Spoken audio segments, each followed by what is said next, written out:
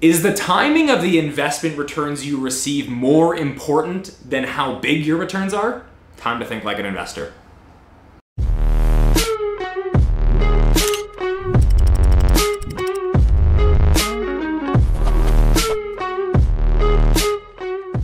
So here I am sitting in school one day in high school. I remember this so clearly, like it was yesterday, and I'm like 15 or 16 years old. I think I'm 15 years old. I'm in like the 10th grade. And you know how high school kids are. They're just so ruthless and obnoxious. And we had this one teacher with kind of like a short fuse, and we would do whatever we could possibly do to kind of rile him up to see if we could get him to snap. I know it's so mean, but if you've been in high school, you've been around people who do this, it just kind of happens. And I remember like we're sitting in this computer class where like we're learning HTML programming, probably the most boring thing around. And I've got a group of buddies and we're, being rambunctious and trying to get him going. And over time, throughout the class, we could see these getting a little more aggravated as we're kind of yapping while he's talking and kind of ignoring the lesson. And it gets to the point where we can tell this guy's about to blow. And he's kind of a quirky guy, maybe in like his late 60s, early 70s. And he's just kind of like the prime target for someone you can kind of pick at. I feel so bad for teachers. But all this being said, it gets to the point where he's teaching a lesson and finally something happens, we're still talking, and he absolutely explodes. And I will never forget, ever, what he said. It must have been some sort of slip. He yells out, "Lord have mercy, if it wasn't for the stock market, I'd be retired by now." And it was just hilarious because he was so sick of having to deal with kids and he was so upset with what had happened with his investments that he let this blurt out in a room full of people that his investments had let him down and now he has to teach these kids in his class. It was one of the most insane things I've ever heard. So for me, oddly enough, as like a 15-year-old who was actually interested in the stock market, the reason I found this so funny, that maybe the reason my classmates didn't, is that was 2010. That was like the depths of the Great Recession. Like the worst stock market crash over the last 100 years had just hit this poor guy right before he was about to retire. And this is the funny thing, is maybe that teacher had been doing the right things the whole time throughout his entire career. He had been putting money away, maybe even getting a great rate of return. But it's very possible that he fell into what a lot of people fall into, is this understanding of the sequence of your returns and how important they are relative to maybe just the rate of return that you actually get. And this is something I want to explain. This is important. Let's say you're 25. You're probably between 18 and 35, I don't know, but for now you're 25, okay? And that probably means you've got about $10,000 invested and you've come over to YouTube to watch me talk about investing so we can learn a little bit more. So you have $10,000, okay? This is very simple. If we get a 10% rate of return on your money right now, that means you're gonna have $1,000 in profits. At the end of the year, you'll have $11,000, your principal plus your 10%. But okay, let's fast forward like 40 years, and now you're 65, okay? And because you're 65, you're close to retirement and you've had a lot more time to build your investments, and now you're at $1 million, okay? Now you have $1 million. Let's say you get that exact same 10% that you had gotten before as a 25-year-old, but now you get that 10% on $1 million. Same amount of work, same return, but now you have $100,000 in profit, right? 10 times the amount. So what I'm really getting at here is when you're 25, okay, and you have $10,000 invested, the return you get in any specific year isn't going to be some monumental leap for your investments, right? But when you're 65 and when there's $1 million there, plus or minus 10% is a massive move. Plus 10% means $100,000 and minus 10% means you're down $100,000 in any given year. So you can kind of see maybe how the timing of different returns matters just as much as the rate of return you get, because depending on when you're investing, maybe at 65, the investment returns are so much more influential and impactful on your life, as opposed to when you're just starting out. Sure, you want to get a high rate of return, but it's not going to really impact you all that much.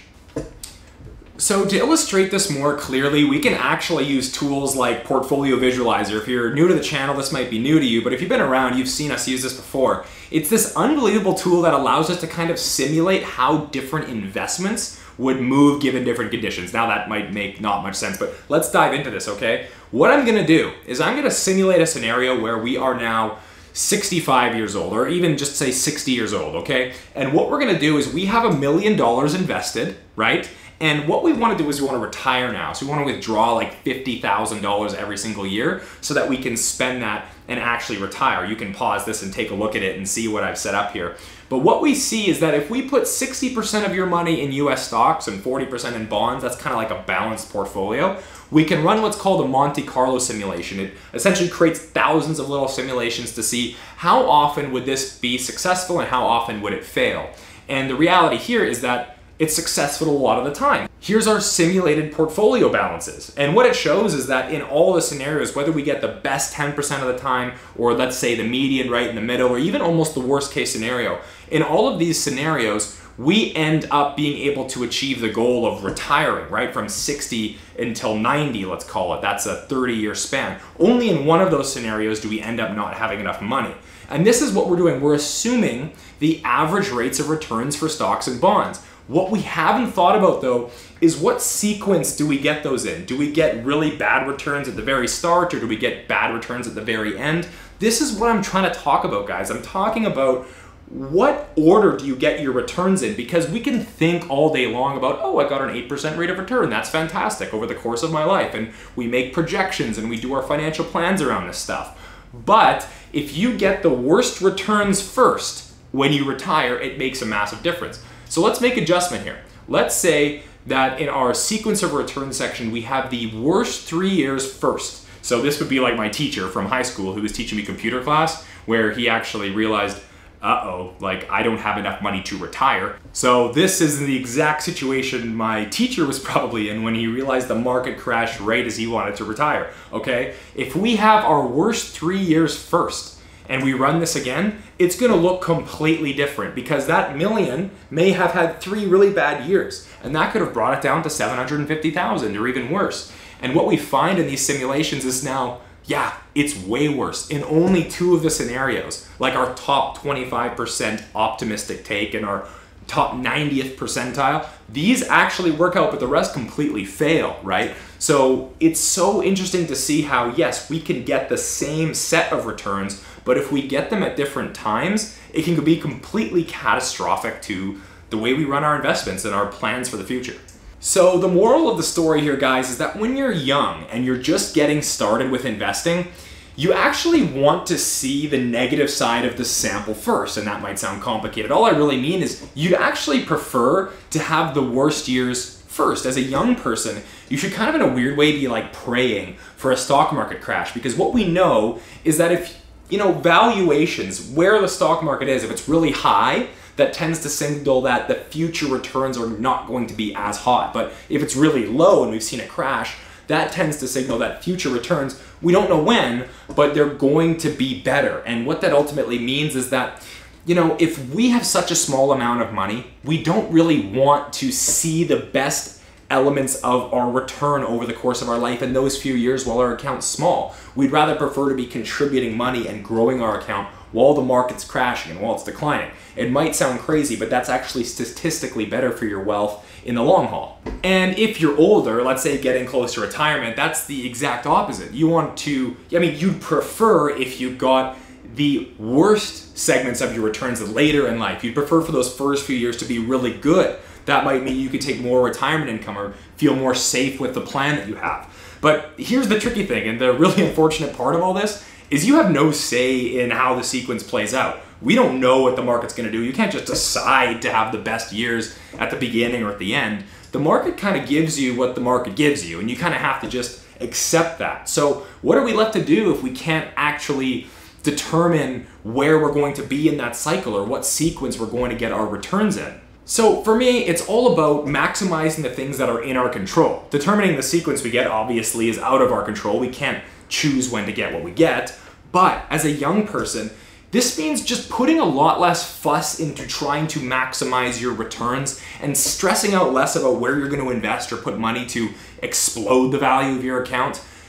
Really what you should be focusing on is saving as much as possible, growing that base so you can compound from a higher place. That's what you want to be doing as a young person, not stressing over where exactly am I going to get the highest return. Now, if you're older and you're an adult, you don't get to choose your sequence either. It's just kind of, you're going to get what you're going to get. But what you can do is you can explore something called a barbell strategy, okay? And what a barbell strategy is it's having a massive portion of your portfolio, probably 9% of it, invested in the markets and invested in a place where it's growing. Kind of like we talked about on Portfolio Visualizer when we walked through that example.